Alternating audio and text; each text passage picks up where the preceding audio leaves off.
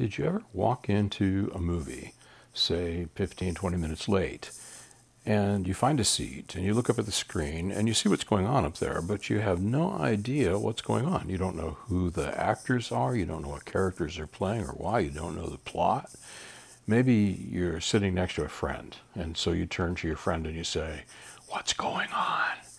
And your friend gives you a real short introduction to what's going on. Maybe from time to time you say, "Who's that?" And they tell you who that character is and what's happening.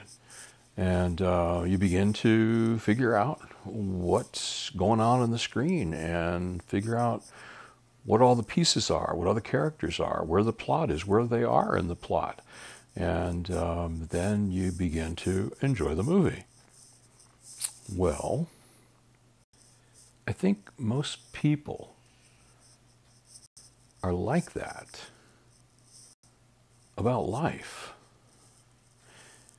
They know that they are in the story, but they're not sure just where they are in the story or how they got there or how the story ends or where the whole thing is going or who the main character are or what the plot is or just where they fit.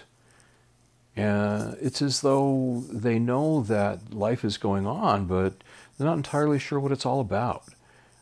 They know what other people say it ought to be about. You know, you make money and you get married and you have kids and then you retire and, you know, they know that part of it.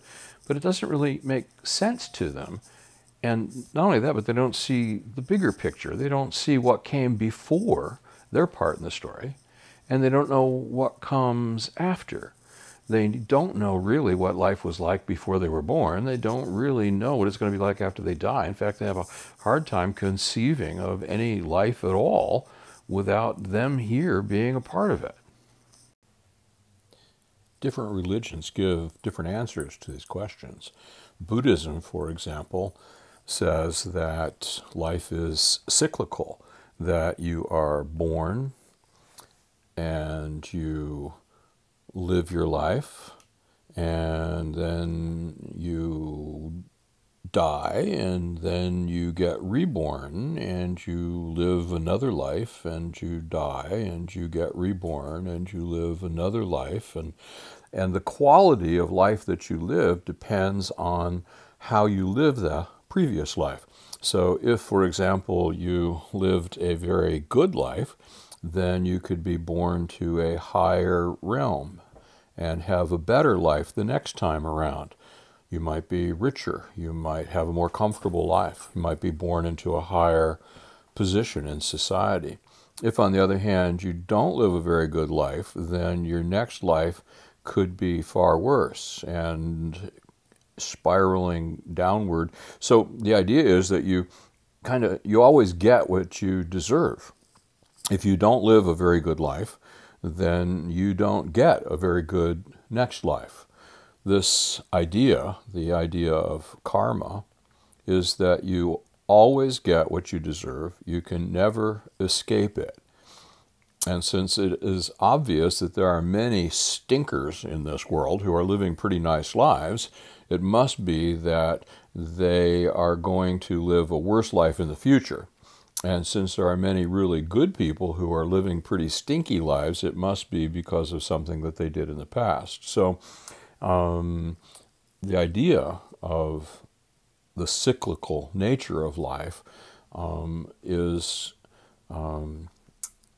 inherent in the concept that you always get what you deserve either in this life or the next, and that the best you can hope for is to live higher and higher and higher and better qualities of life until eventually you are able to escape this endless cyclical cycle of birth and rebirth, of reincarnation.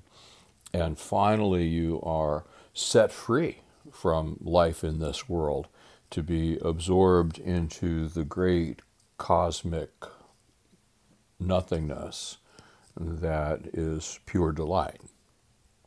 Secularism, on the other hand, says the world is a closed sack. In fact, that's what the word secularism comes from, the Latin seculum or sack. And in this sack, you have only what you have. You have natural stuff.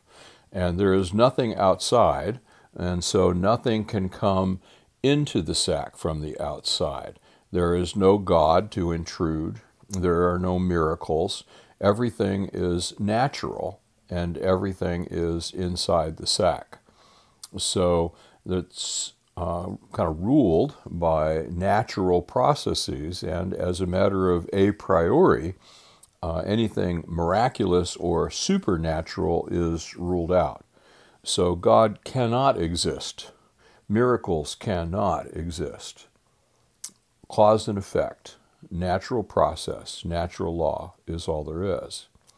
Secularism, of course, doesn't even attempt to answer the question of how all this stuff came to be apart from any natural process.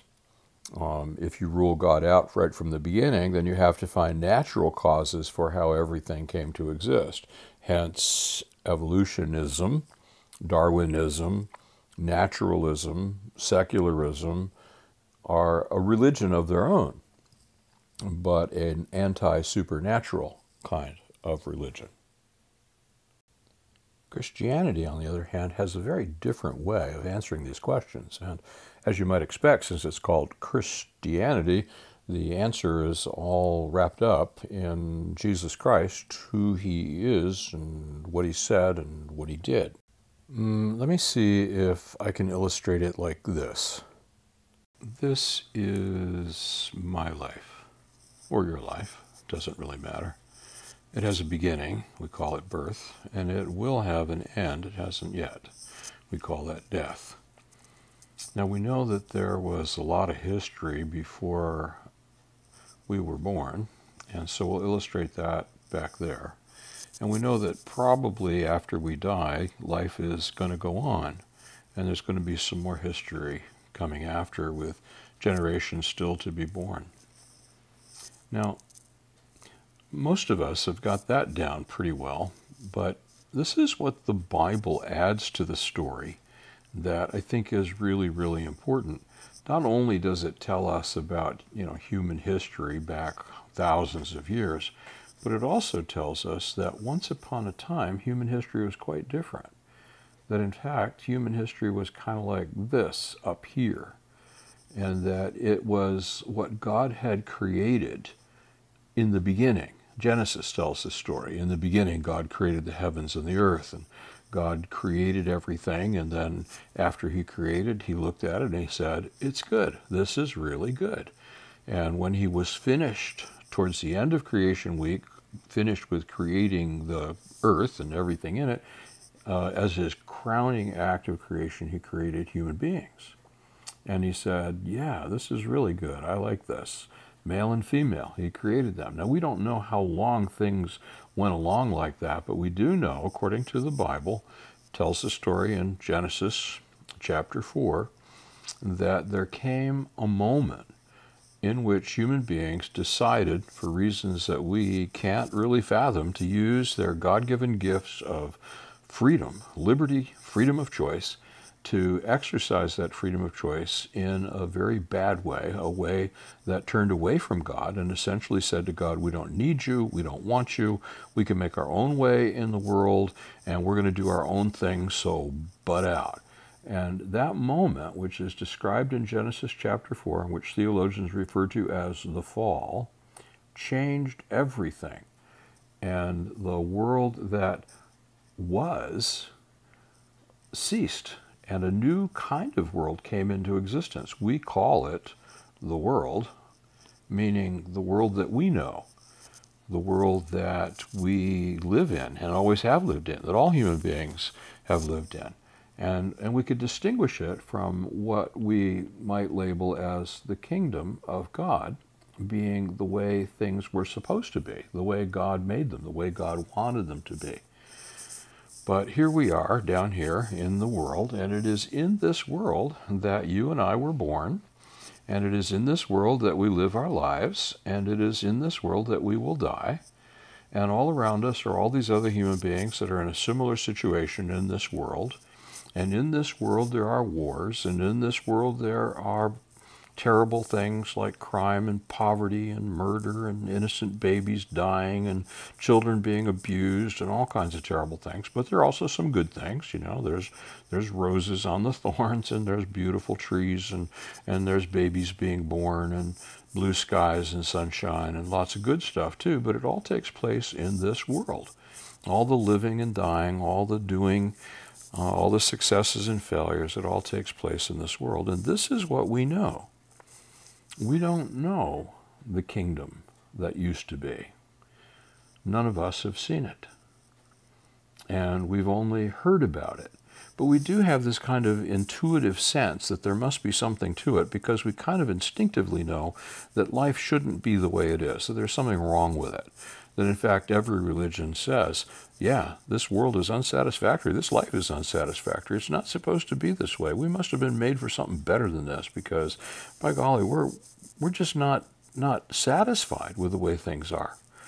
And so we have this kind of primordial, vestigial sense that there was something bigger and better for which we were made. And there's something wrong with the world in which we live. Well, the Bible affirms that, and it says, yes, there is something wrong with this world in which we live, and one of these days, God's going to fix it. He's going to put it back together again. He's going to make it right. And the kingdom that was over here is going to be reestablished as God's kingdom over here. And in fact, this is the kingdom that will come. And the Bible says this is what God is going to do someday. He's going to make the earth new. He's going to recreate all things, and it's going to be the way it was. And God is going to put things back the way he wanted them originally before they were interrupted by sin. And he's going to have his universe the way he intended it to be. And all of this whole world thing down here, this whole thing that you and I refer to as the world in which we do all of our living and dying, all of human history is going to be no more. It's going to be in the past. And not only that, but it's going to be kind of like a parenthesis in the whole scheme of eternity.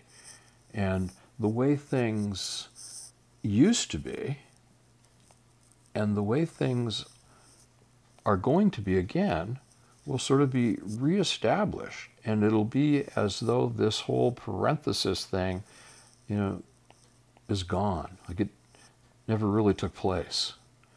And interestingly enough, in the scheme of things, when you think about it, if you were to draw this to scale, this part over here is so long and goes back into eternity. And this part here is so long and goes forward into eternity that this piece in the middle is really, really, really, really tiny. I mean, it's like a crack in a superhighway that goes from the East Coast of the United States to the West Coast. It's a crack in the pavement. It's a momentary lapse in the way things are supposed to be and the way things will be again.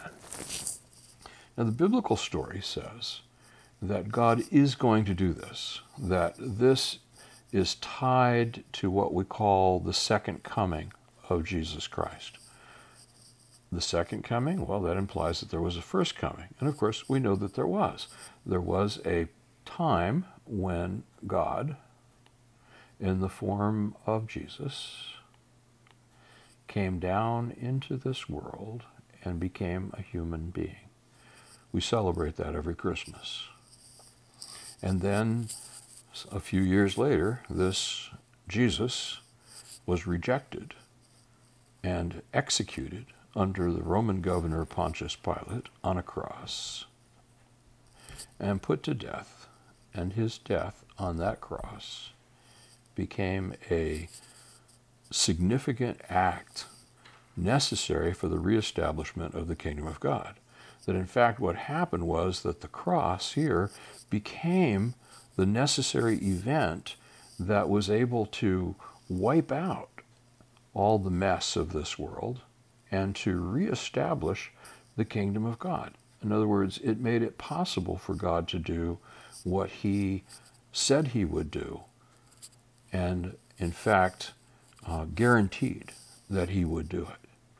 So this event, wrapped up in the life and the death and the resurrection of Jesus, becomes the guarantee that God is going to put things back together the way they were, the way he wants them to be.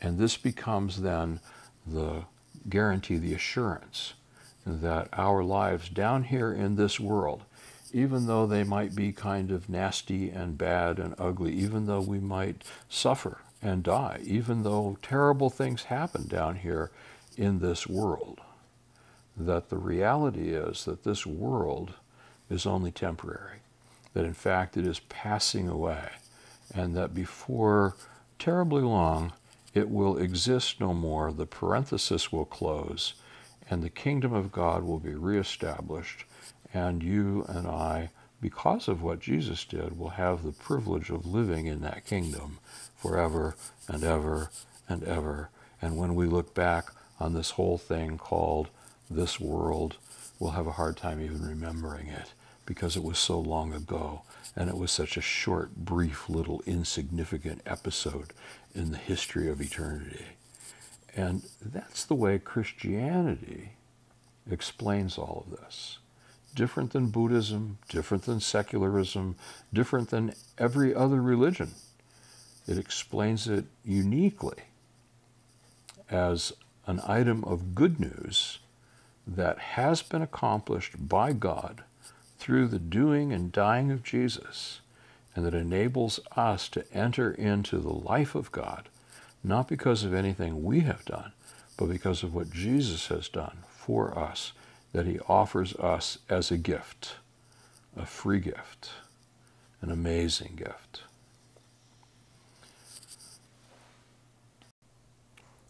Let me see if I can wrap this up and close the circle.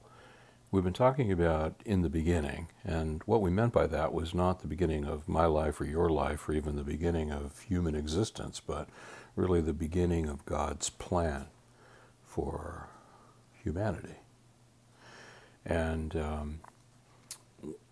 what we need in order to figure that out is some kind of authoritative statement, not just one that comes out of our own heads or out of some fairy tale someplace. When we look at the Bible, what we see is a consistent story that says this is how it all began, and this is what it's all about. And then we see the life and the death and the resurrection of Jesus as being the substantiation of that story.